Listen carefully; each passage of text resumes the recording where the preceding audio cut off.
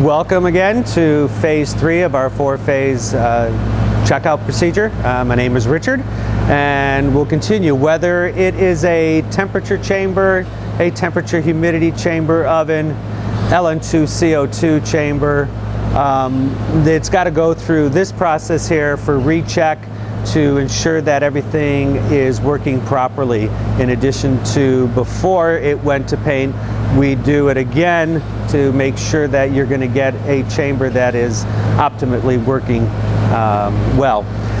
For example, once we have gotten the chamber back from paint, if there were any panels that were taken off for paint, they would be re-insulated, retaped, and installed. For example, most all these chambers, if you want to just pan through them all, that are actually rerunning all from paint, had some form of putting panels back together.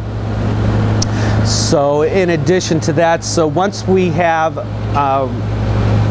done all that and hooked up the power, our next step on our recheck is to look at the order and ensure that all the options that were on the chamber ordered by you, the customer, hopefully, is on the chamber now.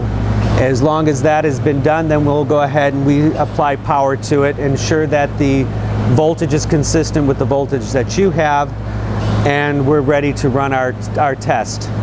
Our test run consists of hooking up a chart recording device to the chamber and running a temperature profile, going down, medium temperature and high temperature, and repeating that cycle 4 to 5 times, typically overnight or between 24 and 48 hours. Once that is done and we're happy with the recording, then we'll go ahead and run it to its very high extreme in the chamber and its low extreme in the chamber, just to ensure that that is working properly. From that point, our temperature test is done. If it's just a temperature chamber, then we'll go ahead and wrap up all the cords. We'll label all your voltages, and so when you get the unit, it's just go ahead and plug in and go.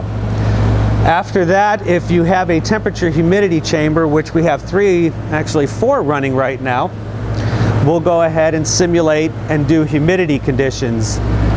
Same as our temperature, we go ahead and we need to bring water to the chamber. Whether it's through a bucket or a recirc system, which this one has. You can't see because our camera's over there, but we have a couple more recirc systems that are attached to the unit. So we hook up our water supply, whether it's a distilled or deionized. Remember, we always want to keep it between 0.5 and 2.0 megohms to ensure that the water's not too pure and will hurt the chamber. From that, we'll go ahead and once we have hooked up water to it, we'll fill the boiler, we'll check the boilers. We'll make sure with glass bell jars you're able to see that they're clean. That's one of the processes that we do before paint. But in addition, if we find that it's cloudy and we don't like it, we'll typically pull the glass bell jar and put it in the solution. The same thing with even enclosed systems. For example, this one, where during our checkout, if you recall, we've actually had to pull the humidifier and soak it in a solution and open it up and make sure everything was clean. We do 5 points humidity test. We will do a 25 degrees C, 90%, 60 degrees C, 90%, 85 C, 85, 40 degrees C, 85, 40, 50, and then again 25 C, 20, and we'll repeat that at least 1 time. We do 2-hour soaks at each one of those temperatures, and again we do a recorded device on it, which this one is doing right now, which is recording our profile now, and this will run for the rest of the night and overnight until tomorrow morning. And once I come in the morning and I check this and I see that it's ran fine and it looks really good, from that point we'll drain the boiler, we'll cool everything down, drain the boiler, make sure it's nice and clean, and we'll go ahead and do the exact same thing. We'll label all our electrical. We will change all our water filters. For example, on the side here, I don't know if you can see it, All our demineralizing cartridges are brand new when we put them in there, so you have a brand new cartridge starting fresh if the chamber calls for it.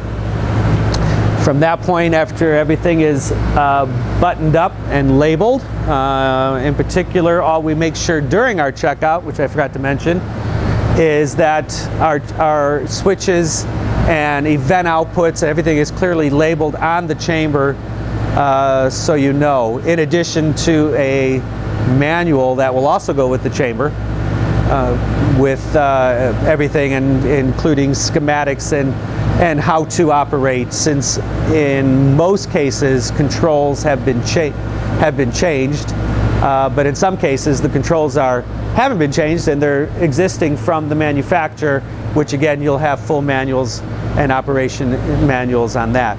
Some examples of a recirculation system, which is water is supplied to a tank and a pump pumps the water to the boiler, and any water that condenses in the chamber will go back into a condensate pump back to the demineralizing cartridge to clean the water.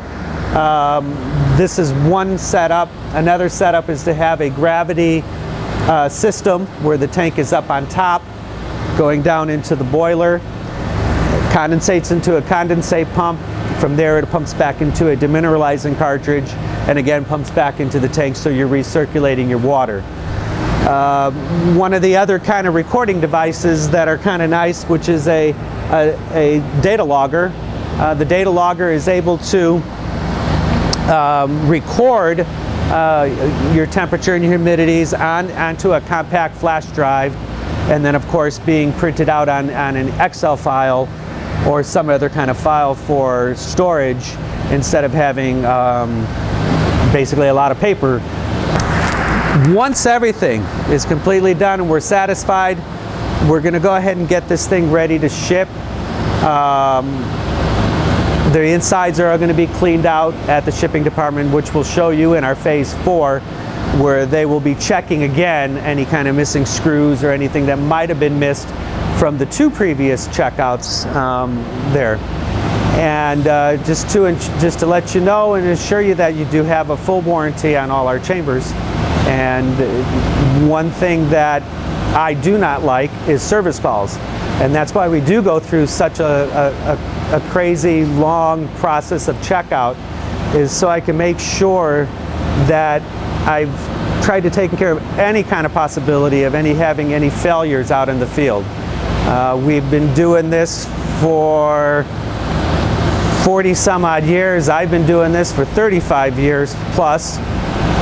So I may not know a lot, but one thing we do know is ovens, we know chambers, and that's our business. So thank you, and meet us on phase 4.